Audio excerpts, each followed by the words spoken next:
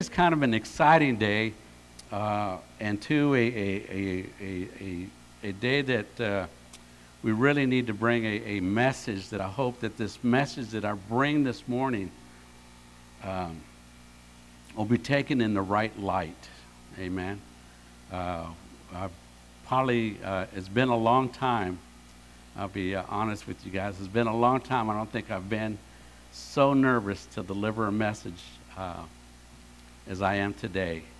And so I just want to ask that you would be with us, and I just really want to ask your permission first before we'll have another short prayer here. But I want to ask your permission of everybody this morning, if you would allow me, at least I hope that I'll be here for a long time for God's grace and His love. If you would allow me, I hope to be here pastoring for many years. And but I wanted to see that you would allow me then to be your pastor. Amen. And that the words that I speak, that you'll not take them from me personally, but you'll take them from the Lord. Amen. Amen. Let us pray. Dear Heavenly Father, we come before you this morning, and we're just so grateful again, Lord God, that you are with us. We thank you for your love. We thank you for your mercy. We thank you, Lord God, for our brothers and sisters that are here today to worship you. We thank you, Lord, for these men, Lord God, who have decided to dedicate their lives to you and want to re-baptize. And just we ask, Lord Jesus, that your Spirit would be with all of us, Lord God. And that through this message this morning, Lord, that we would be touched and that we could bring healing to all of us, Lord God, in our homes and here in our church. And so we ask, Lord Jesus, that you would help us, that we could live the lives that would bring glory and honor to you and to the great sacrifice that you have made for us. Again, we thank you and we praise you in Jesus' name. Amen. Amen. And so we're going to read, and I'm looking at this, and I don't know if you could see this, if you can come out. All right, thank you, my brother. Appreciate that. That we're looking at this, and then if we look at this in our scripture, right, and if you want to, you can open your Bibles. We're going to be focusing mainly in Ephesians chapter 4, verses 29 through 32. But I really wanted to start off with this very first verse here in Ephesians 4, 32. And so we're going to read this together, and it comes up here and it says, "Be ye kind one to another, tender-hearted, forgiving one another, even as God for Christ's sake has forgiven you." So we want to see that, first of all, that when we talk about our relationship with each other as brother and sisters of the faith, that when we look at this, that we want to see that first it's in the home and then it's brought here into the church. And God's saying, He's asking us, because this is written in the book of what? Ephesians. And so what does that mean? That this was inspired by God. Amen. So we're reading God's word, isn't it? This is God's word to us. And God is saying, I want you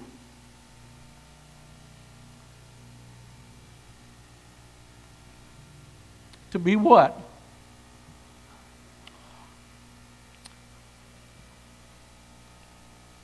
What else? And forgiving.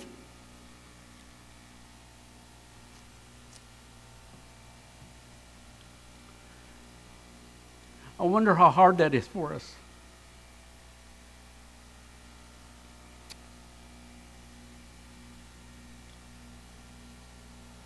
He says, for Christ's sake, because of His sacrifice, because of His love, and because of His mercy,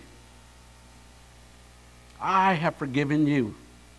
Each one of us here today, we're here today only because of the mercy and love and forgiveness of Jesus Christ and our Heavenly Father.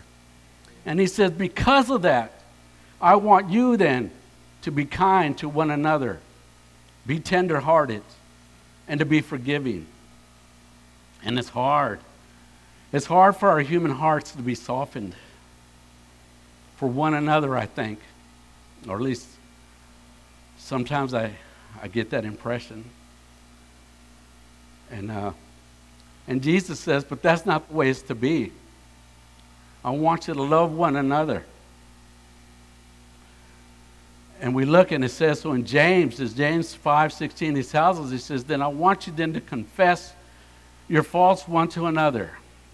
And I get that and I hear that. Sometimes we say it's hard to forgive my brother or my sister unless they're willing to confess their sins, unless they're willing to say what have they done.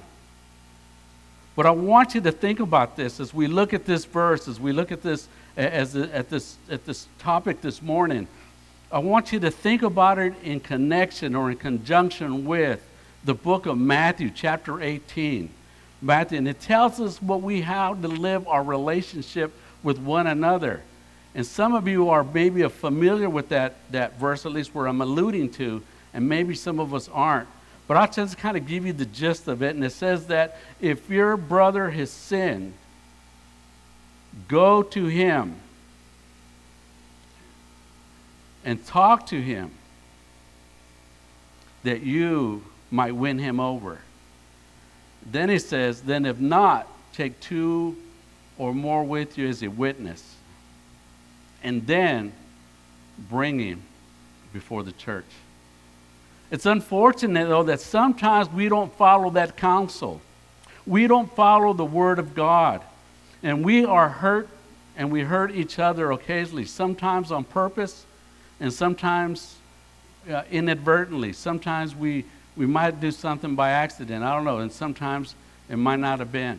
But instead of going to my brother and sister and asking them and saying, you know what, I have felt hurt. I felt that you have done this to me. And I want to talk about this. I want to pray about this. We don't. We hide it in our hearts and we let it fester. And we let it go. We let it go for months, weeks, sometimes years. And then it comes to the point with other things come into our lives and we let those things fester, and then at the end, these things blow up. And then we want those persons that are guilty to confess their sins. But I want to ask this morning, as we read here in James, and it says, confess your faults one another, so we should. And if we felt that we have sinned against somebody, we should go seek them out. Sometimes it's the person that is hurt, though, that needs to seek the other person first. So my question is, sometimes as we're clamoring and we're calling and we're saying that, you know, so-and-so, my brother or my sister, needs to confess first. They need to confess before I can forgive them. I'm wondering how many of us then have taken that step and saying then that we should pray for one another that they may be healed. Do we take that first step and approach this person and say, you know, my brother, I love you. Put your arm around them and say, you know, let us pray. And then talk the situation over. Do we look? Are we taking? Are we willing to really show that first love? Oops. And here in this quote it says then, the scripture says that Christ, right? Says of Christ that grace was poured onto his lips that he might know how to speak a word in season to him that is weary. Isaiah, right, helps us with that. And it says, and the Lord bid us, let our speech be always with grace, that it may minister grace unto the hearers. Our words should be words of grace. Our words should be words that bring comfort. Our words should be words that build up and not tear down. Our words should be words that say that I truly have your best interest at heart. I truly have your salvation at heart. It says the Lord calls for a decided reformation. It says that when a soul truly is reconverted, it says let him be rebaptized. And so I'm saying that we have 2 men that's come to us. And he came to me, but he's really coming to us because it takes all of us as a family to receive everyone, doesn't it? And that we saying that these guys have come to us and they said that they feel that they have been reconverted and they wanted to be rebaptized. Now, my brothers and sisters, I'll be honest with you. Haven't been doing this very long, about 20 years. And I know other pastors have been doing it. By my age, they've already been doing it for 40 years. Right? So I'm still behind. Right? I'm still behind. I was kind of old when I got into ministry. I was almost 40 when I started this, and other folks started in their 20s. But I look at this and I say that, in all of this time, I still can't read my brother's heart and his mind. I really can't judge if they've been truly reconverted or not. I just have to take their word for it. Amen? I can't just judge their motive and say, I don't know, brother, you have something to prove to me first before I can rebaptize you. You've come to the church and said, I need to be rebaptized. And I think that has to only comes from the Lord, amen? That pushing, that had to come from Jesus. And to say that, to at least say that I need to be rebaptized. I have to overcome. I have to be forgiven of my sins and my shortcomings. And it says here then, so let them be rebaptized. Let them renew their covenant with whom? They have to renew their covenant with God. Now, we are God's instrument here on earth, but it is God that's who's first and foremost. It is God that brings each and every one of us to the point of our lives where we're at today. And he says, then let them renew their covenant with God, and God will renew his covenant with them. It says, my brethren, show true repentance for the departure from God. So we're asking them that, right? We're asking them that then they would show the true fruit of the Spirit of God, the true fruit of repentance, which is the fruit of the Holy Spirit. Now, here's the situation with us. I think it's the situation with all of us, including myself. How many of us here this morning can say that I show the fruit of the Holy Spirit 24 hours a day, 7 days of the week? How many of us are here? No, not one, right? Is that Romans tells us? We all fall short of the glory of God. Amen. And it says here, though, so we're going to ask our brothers and sisters then, as we bring them into the family of God, if they ask to be rebaptized, and say, okay, we can't read your hearts, but we're going to take it for your word that you are repentant, that you are sorry, and that you want to walk in you and God. And that you will show then the fruit of the Spirit. Amen?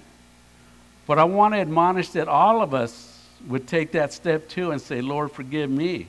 Forgive me my shortcomings. Forgive me because I too fall short of the grace of God. And I too need to walk in the Spirit of God. And I too need to show the fruit of the Holy Spirit. And if I haven't been showing that, forgive me and help me to overcome.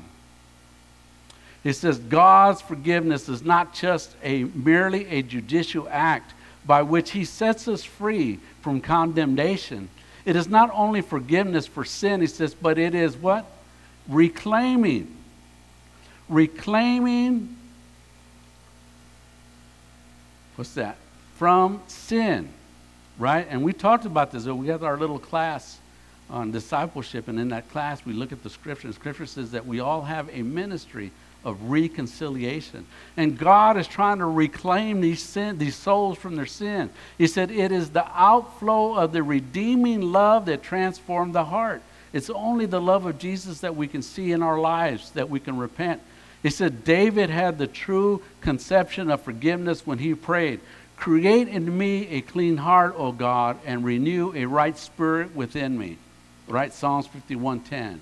And again he says, as far as the east is from the west, so far has he removed our transgression from us. And I don't know about you guys, but do you guys remember that story, that 51st Psalm? Does anybody know what was happening in that story? Yeah. It was David, right? David had committed a grave sin. Or I'm going to say grave sins. Right? How many remember? What were a couple of those sins that he had committed? Murder. David had committed murder. Adultery, right? We're going to say he was conniving too, wasn't he?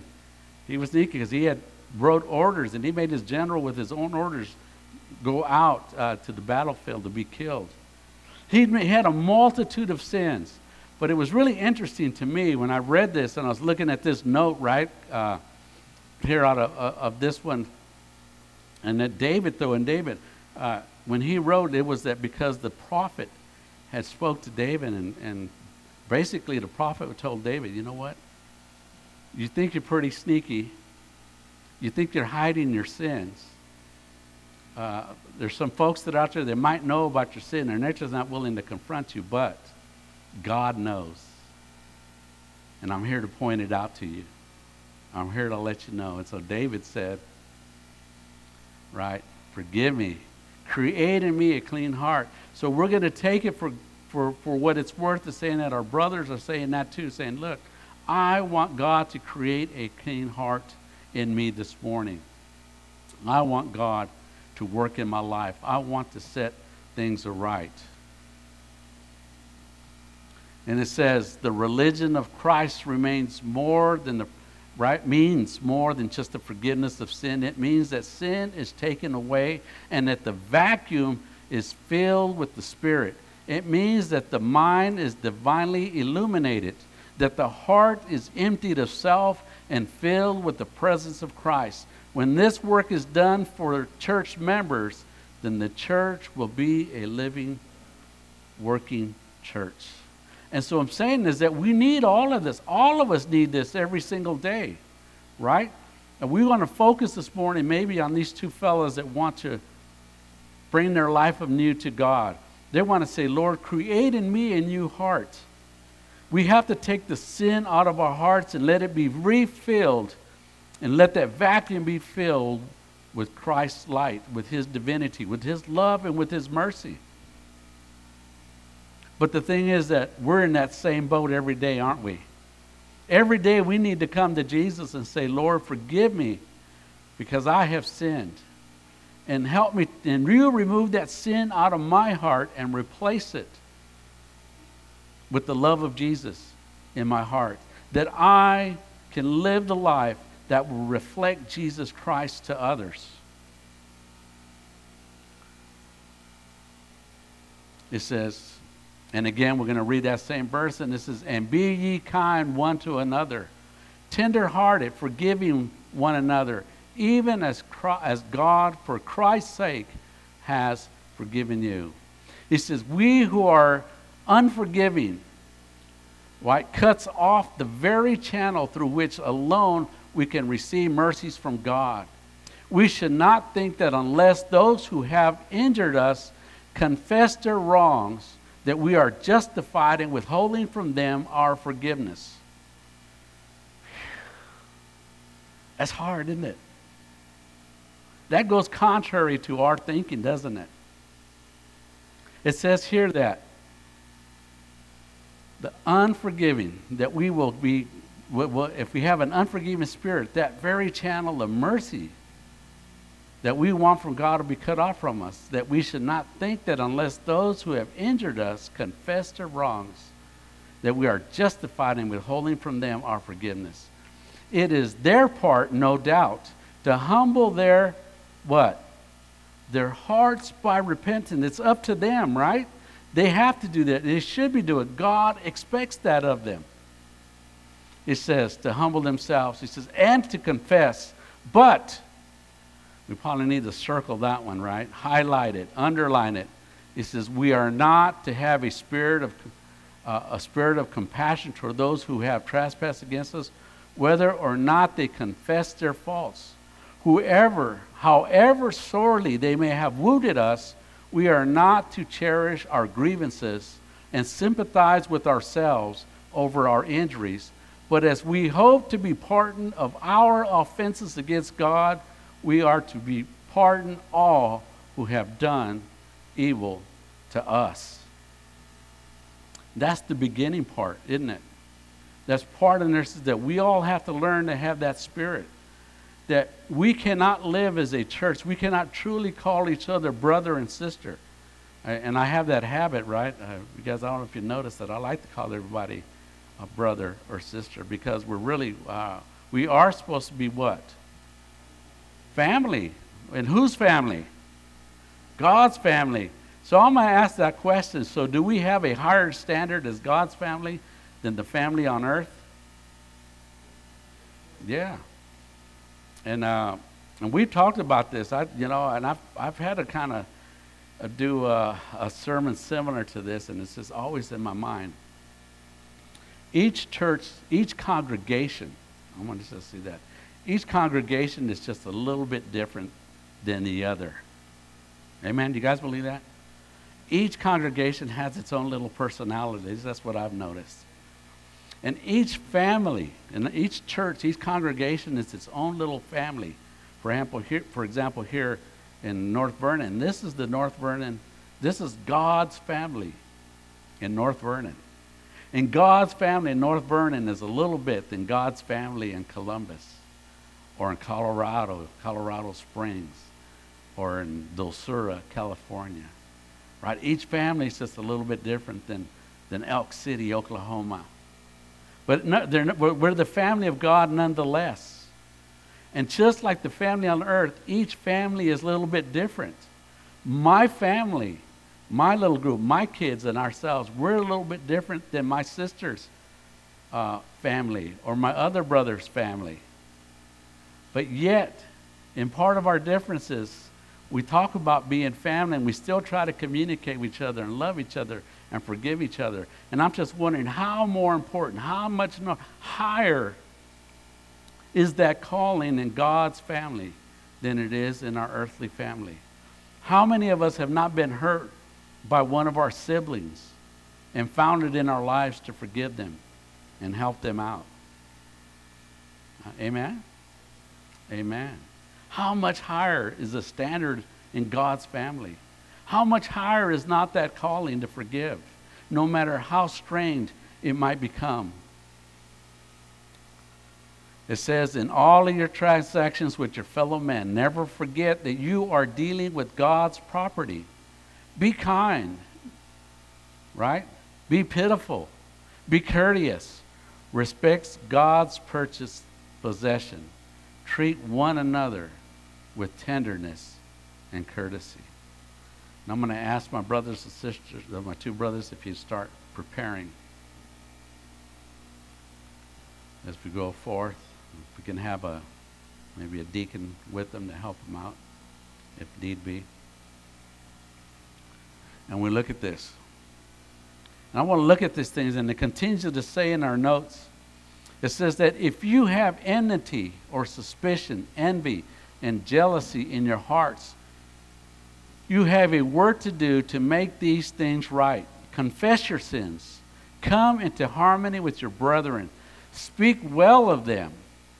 Throw out no unfavorable hints. Now this is tough for us. This is tough for us humanly speaking. It says here to throw out no unfavorable hints, to suggest that they will awaken distrust in the minds of others. Guard their reputation as sacredly as you would have them guard yours.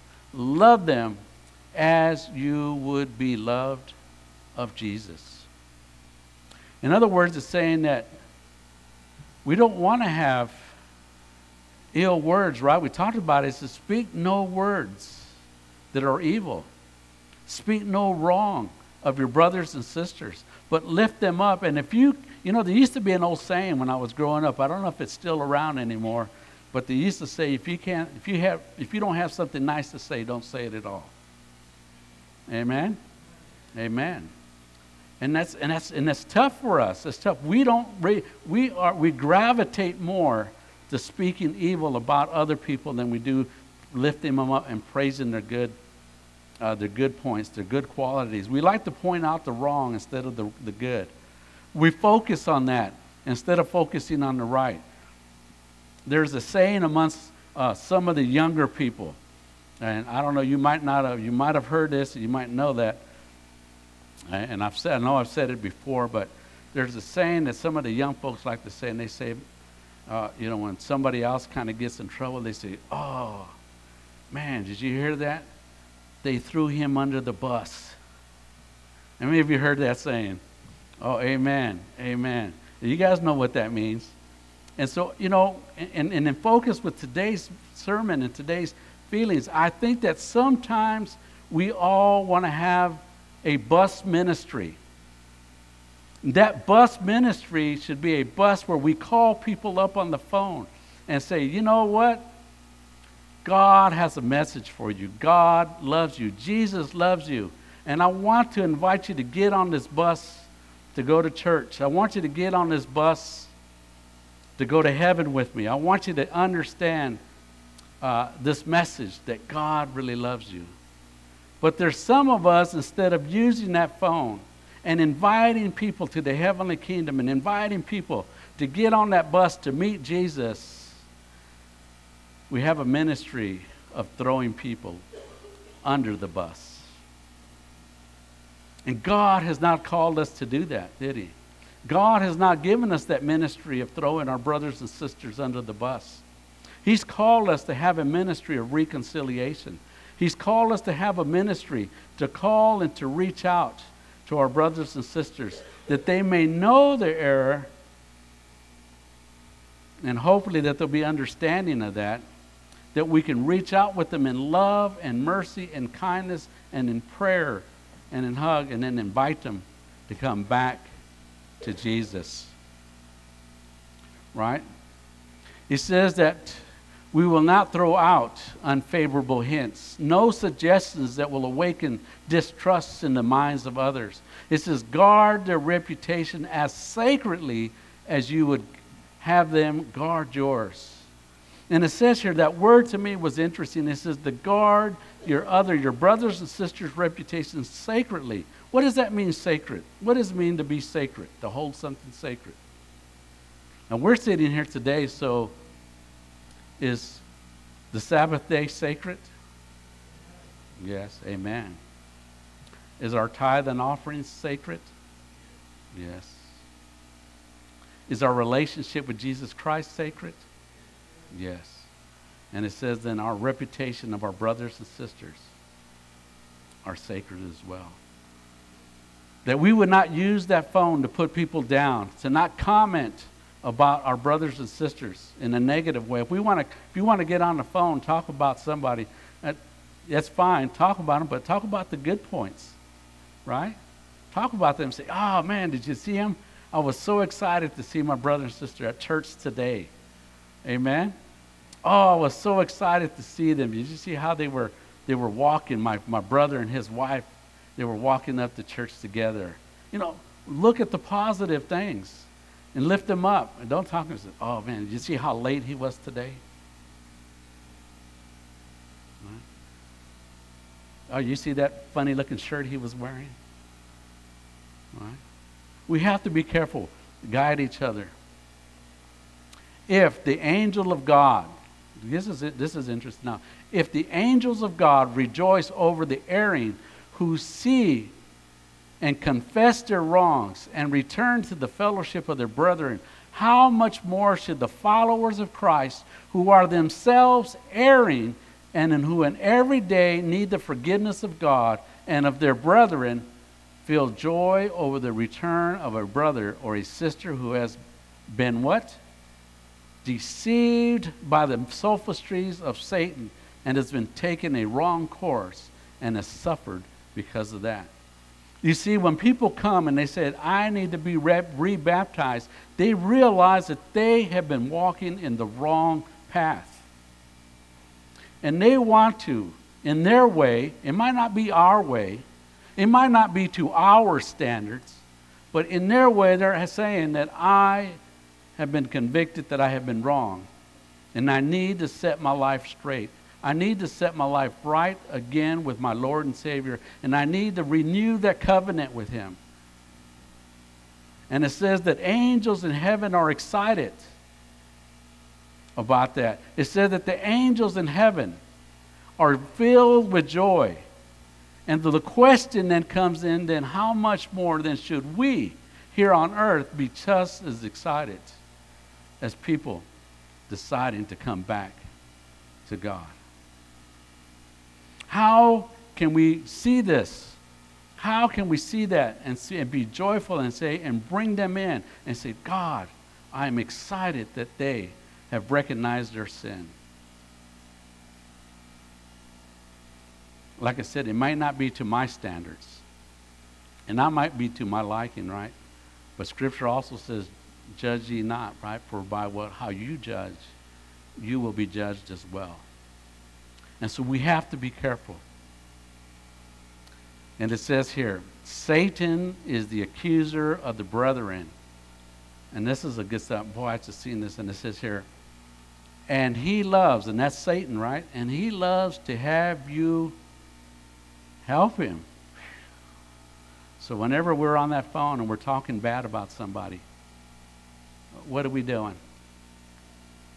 We're helping Satan, aren't we? We're not doing Christ's work anymore. We're not doing the work of the church. We're not doing the work of God. We're doing the work of the enemy. And he says, did you help them? But disappoint him and do not let him triumph over you. Do not let the devil overcome you. I said, that's easy, right? It's easier for us to talk about others. And this is our last one. This is our last quote for this sermon. It says, we have something to do. We must confess our sins and humble our hearts before God. He made heartbroken confessions. He's talking about a brother. This is a quote, something that happened in a meeting where Ellen White was at. He says that he had made a heartfelt confession and then stepped up to several other brethren, one after another, and extended his hand of asking for forgiveness. Those to whom he had spoken sprang to their feet and making confession and asking for forgiveness, and they fell upon one another's necks, weeping.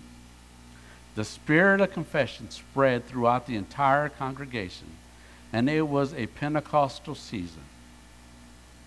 God's praises were sung, and far into the night, and nearly morning, and the work was carried on.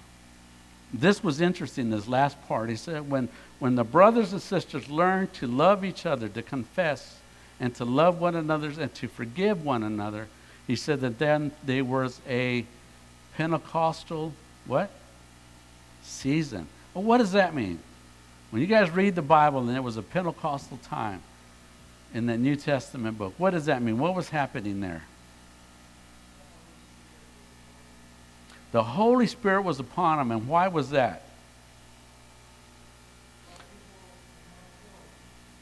Was that?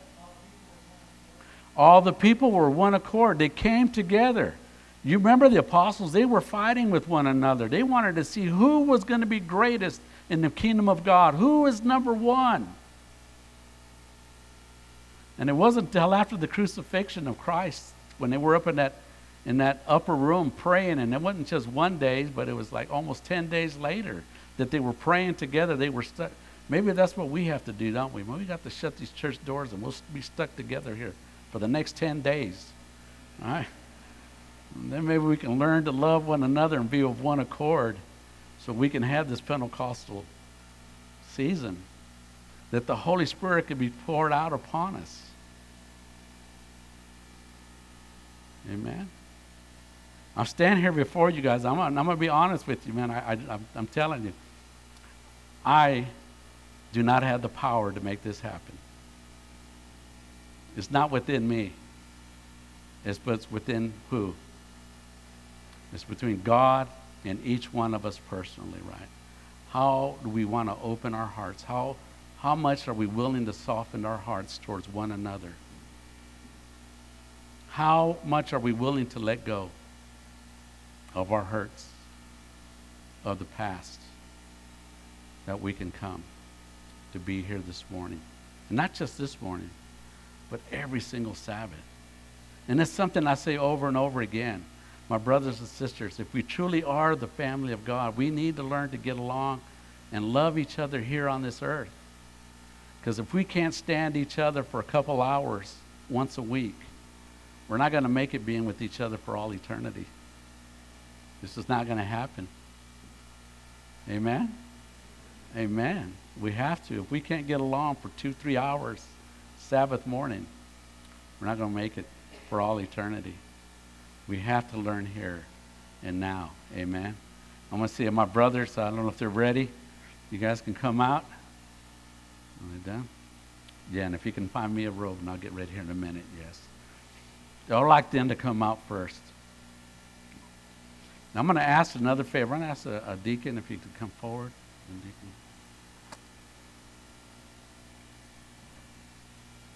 If you can hand one of these out to each person, please. Come on, guys. Yes. To every person. Yes, every person gets one. Amen. Amen.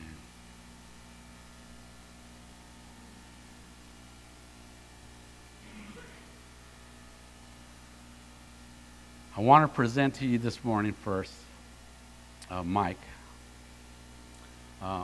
You know, and like I said, it takes a while to learn the congregation. I've been here for almost, man, time is flying. I've been here almost a year now. And I really don't know everybody. I still don't know everybody well. And but I've seen Mike, and I think Mike has a small, humble spirit about him. And we had a situation in our church, and we're not going to get into that here, where we just, I don't think it's the appropriate place for that. But we had a situation, and we talked with Mike. And of course, Mike got upset about that. And those things happen sometimes. You know, things happen in our lives. But as time passed, I was in prayer for him, saying, Lord, please forgive Mike. Let him be reconciled to you and bring him back to the church. And I think that maybe my prayer might have been too simplistic. I'll have to confess, because I was kind of, hit by saying, well, he needs to confess his wrong. He needs to but I'll be honest with you, my prayer hadn't been that. My only prayer had been, Lord, forgive him. Lord, he sinned against you.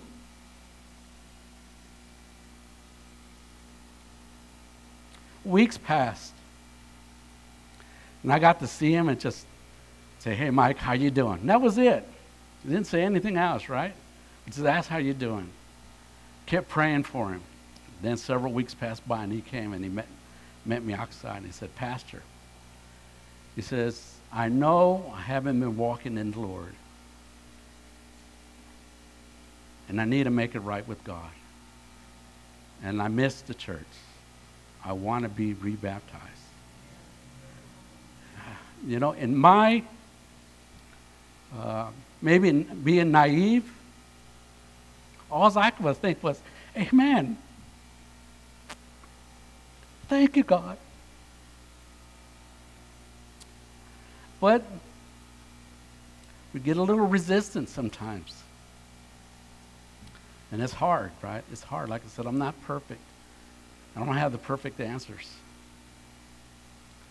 But I always remember my conversion.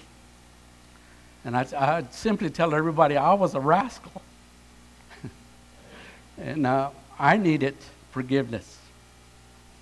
And maybe I should have, before I got baptized, should have ran to everybody in my past life and asked for forgiveness and confessed my sins to them. But I didn't. And I went ahead and got baptized anyways. And 20 years later, here I am. 40 years later, 30, here I am. And so I don't know, I'm asking today then, on behalf here with Mike, just saying this, that he knows that he has sinned against God. He knows that he sinned against some of you here, sitting here this morning. And he wants to be forgiven of those sins. And so I want to ask, if you have been hurt by Mike, if you can find it in your heart to forgive him, I want you to come forward and just give him a hug. And that's it. Just come forward and give Mike a hug and say, hey, look, I forgive you.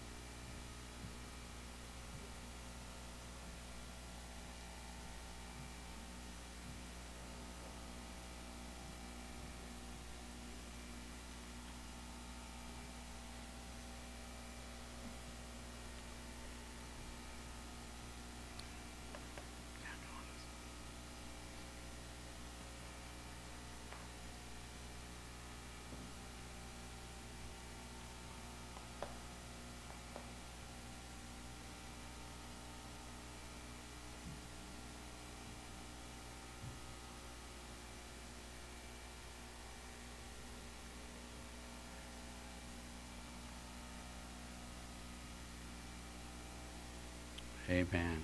Amen. Did you want to say anything? Or are you okay? You're good. All right.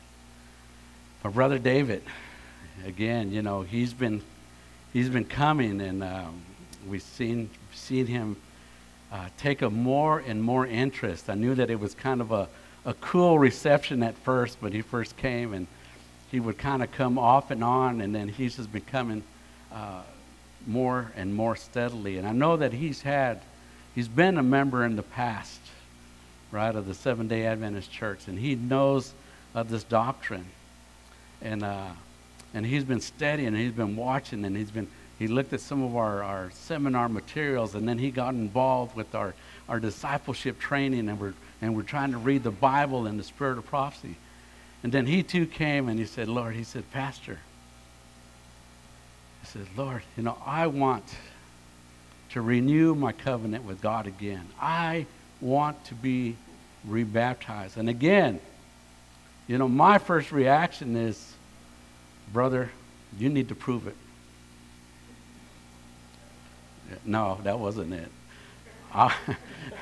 That wasn't it. My first reaction was, yes, thank you, Lord. Thank you, Jesus. I am so excited for another person to come back. You know, I'm going to be, can I be honest with you guys? I know we're taking long. As I said, but I'm hoping that, you know, like on the day of Pentecost, these pastors did and these preachers, you know, Paul preached into the night, and then that young man fell out the window. Right? Well, we're not going to keep you quite that long, but we'll be a little bit longer. But, you know, sometimes we pastors and others, there are some lay members, some people too, church members, but we work so hard sometimes, you know, to give Bible studies and people that sometimes they don't show up week after week. And we work with them, and we pray with them, and sometimes, you know, you start out 5 or 6, 10 Bible studies, 20 Bible studies, and you might finish just one. And then that person is baptized, and you're just so excited. And so it's really disappointing. It's hard to see people that you know that somebody had worked and labored with that person just to see them leave the church. And so when they do, and then they come back, it's so exciting. You go, yes, there's praises in heaven. The angels are full of joy in heaven. And I said, Lord, how can I not be full of joy? How can I not be excited that my brother has made that decision to follow you? Amen? And then I want to invite you then. I want all of us to be here to be just as excited as the angels in heaven are, to see one sinner repent and turn back to God. Amen?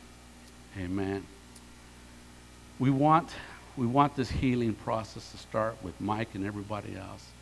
And I just want to ask now my sister if she would be willing to come forward.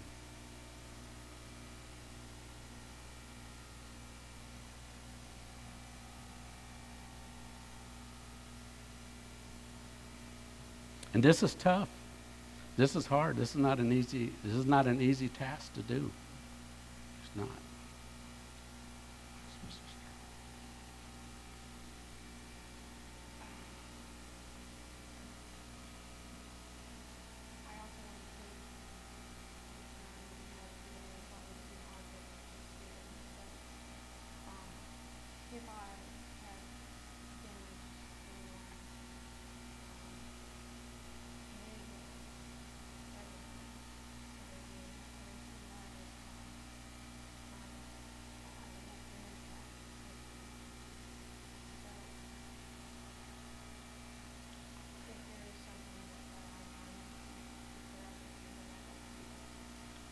Or just come up. If you feel that you've been hurt, just like we do, if you feel that you've been hurt by Heather for whatever reason, and maybe, I don't know what it is, we just want you to come up and give her a hug. We want you to do that. And we don't want no more of this back talking, no more of using the phones, but we want to what? Sacredly guard the reputation of each person. And if you feel, and I just want to say that because we cannot have healing, we cannot move forward unless we feel that in our hearts, that we can truly love one another. And so I'm asking you this morning, if you feel that you've been hurt by Heather in any way, I want you to come forward and give her a hug. Come forward and let her know that there is forgiveness in Christ.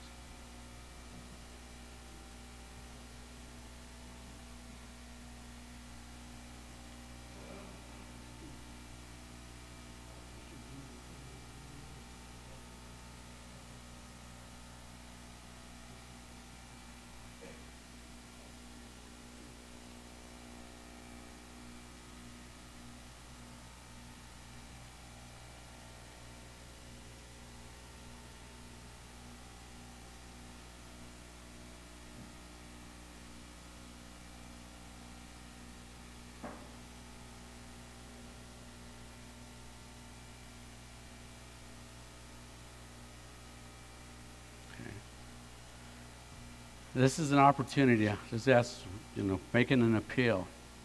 And if you don't avail yourselves of this opportunity, I just want to plead with you then, please, if you have anything negative ever again to say, don't say it. Keep it between you and the Lord. Amen? That these things will never be brought up again. That we need to learn to lay that forgiveness. Jesus, I know it's hard for us to forget, right? And only God has that power. God says he takes our sins and he throws them to the depths of the ocean, and then he forgets them. And we need to try to do our part. Whatever sin that might have been committed against us, we need to throw that into the depth of the ocean and forgive and go. I don't know if I should ask Dad to stand. Can I do that? Brother, I just want to ask my brother to also, Bill, if he would stand. And he too, I want to say that maybe, I don't want to put words in his mouth, but I'm saying that if he's hurt anybody, that you would go and hug him as well. That you would give forgiveness to my brother. That we can really be a family in Christ once and for all.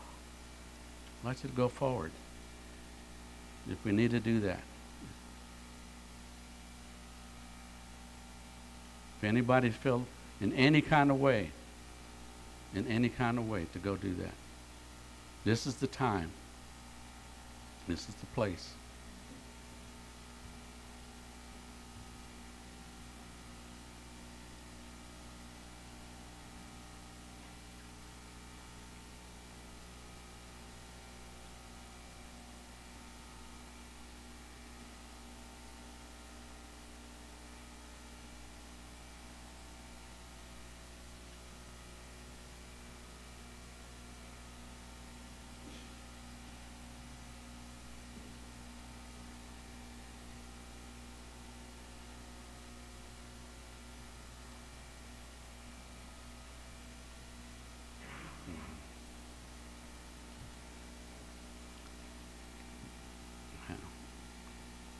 Anybody else, whatever reason, if you've ever felt hurt, you need to give them a hug.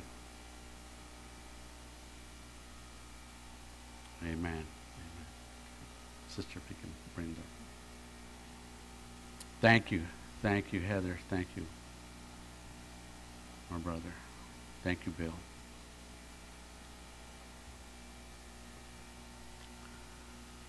We're not going to go through all of these doctrines this morning again, because we're saying that you guys have been through all of the studies. You know the doctrines of the Seventh-day Adventist Church. My biggest thing here in front of the congregation, in front of your church family, I want to ask you, are you willing to accept all of the doctrines of the Seventh-day Adventist Church? Thank you. Are you willing now, from this day forward, to give your hearts and your lives completely over to the Spirit of Jesus Christ? Are you willing forward as best as you can, like all of us that we try, to show the fruit of the Holy Spirit every day of your life? And we do. Okay, with that, we'll invite you to step back and get ready for our baptism. I'll have to take a few minutes to change. What I'd like you to do now, those cards that were handed out to you, if you would take those cards, and if there's somebody, even if they're here today, even if you've already given them a hug, but if there's somebody that you need to forgive, I want you to write it. I want you to write their names on that card. I'm not going to take them up. They're not going to be shared publicly, but I want you to write the names of this card. We'll have a little something else special set aside after this baptism. But if you feel that you need to forgive somebody, even if they haven't confessed to you, I want you to write their names, please. Okay? All right. This is my robe. Okay. All right. Thank you. I want you to come to my room.